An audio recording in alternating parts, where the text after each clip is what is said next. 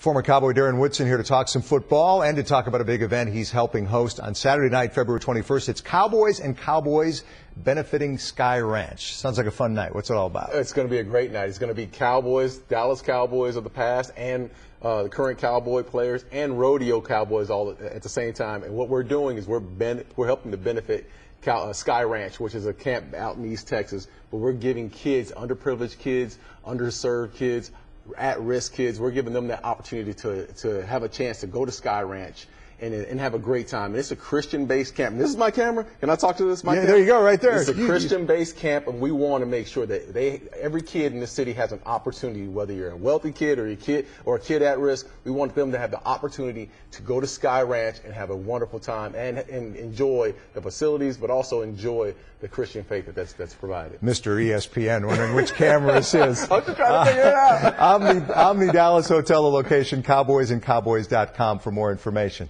Dallas Cowboys off-season is underway with news already. Joseph Randle arrested on suspicion of marijuana possession, coming on the heels of that shoplifting incident. It complicates the situation potentially with DeMarco Murray there. But do you think it gives him a little bit of leverage as he looks at dealing with the Cowboys? I think it gives DeMarco a ton of leverage, and simply because they don't have that depth in the backfield. And you're still talking about the leading rusher in the NFL right now. DeMarco Murray had an incredible season. The offensive line had an incredible season. But they're looking for depth, and they were looking to lean on Joseph Randle as far as leverage against DeMarco in the contract talks. But with this being Joseph Randle's second run-in with the law, I don't see the Cowboys having a lot of faith in their backups right now.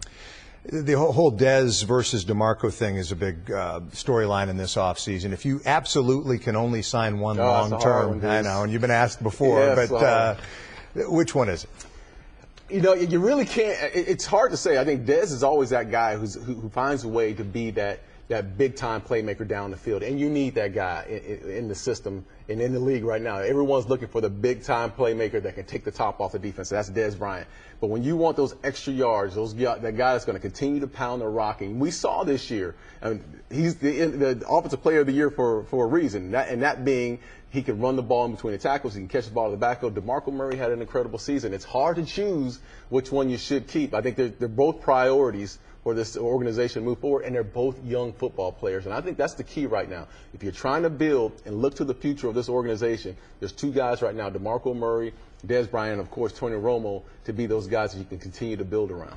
You obviously talk about football for a living, but as you look at the way Jerry Jones is operating now, you think it's significantly different than it was even when you played or in more recent times? Absolutely. They've gone back to that old theory of where we were in the 90s, and that's make sure your offensive line is strong, make sure your defensive line is strong, and then your front, they want to control the front and build the defense from the middle to the back end. I think that the Cowboys right now, Will Clay has done a great job in the back office as far as trying to figure out what he wants to do. The defensive coordinators, Rod Marinelli, the offensive staff, and Jason Garrett have done a great job of finding out where they are and what they want to do to build around the core of this team right now. And I think it starts up front. Offensive line is already a young group right now. The defensive line is where they're going to continue to build now. I think you picked the correct Super Bowl teams before the season, didn't you? Yes, I did. So is Dallas going to be one of your Super Bowl teams for next year? You know, I had to take my foot out of my mouth. I picked the Cowboys to go 6-10 last year. Yeah. So same here. Yeah, but at the same time, you saw them grow as a football team. I think that right now,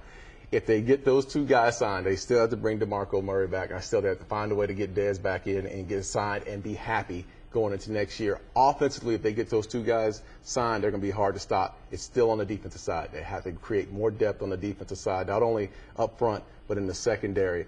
I think this team has a chance next year to be fighting for a championship. Your teammate Charles Haley was finally elected into the Pro Football Hall of Fame. I know you're very happy for him. Yeah. Your name's being mentioned as a guy who should be strongly considered as well. You think much about that? All the time. All the time. You know, I always want to start with the Ring of Honor. Hopefully Jerry puts me in the Ring of Honor, and then we'll figure out the Hall of Fame. But, you know, that question was asked to me by Trey Wingo with ESPN. He asked me a while back how I felt about my name being in the mix. And I told him, I said, listen, I feel like I belong. I feel like I belong with those names that are in the Hall of Fame. I played against some of the greats. I covered some of the greats. I ran down on special teams and tackled some of the great players. I feel like with 3 Super Bowl rings, that I belong in that same category. But it's not up to me. It's up to the writers to vote me in. but it hurts you the fact that Jerry hasn't put you in the Ring of Honor yet, right? Of course. Again, that's your camera. If you want to, you want me to go back to the camera and beg Jerry to put me in? I always see. Listen. When I first got drafted by the Dallas Cowboys, we went out to the field at Texas Stadium, at the old Texas Stadium, right, and walked out, and I saw that Ring of Honor, and I stood on that star. I was with Kevin Smith and young Larry Brown at the time, and I said, one day I'm going to get my name up on that Ring of Honor, and that was always a goal of mine, to be a lifetime Cowboy. I ended my career as a Cowboy, but I still want to get up there in that ring. Can you still believe that that call that Seattle made at the goal line in that Super Bowl game? Or you like everybody else? Play to your strengths.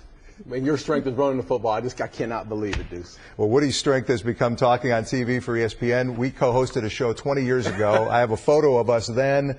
One of us has changed a lot since then, and it ain't you. I don't know how you do it. All right. Again, the event is coming up. It's Cowboys and Cowboys benefiting Sky Ranch, February 21st. Go to cowboysandcowboys.com. Darren Woodson, always great to see you, Woody. Thanks, Deuce.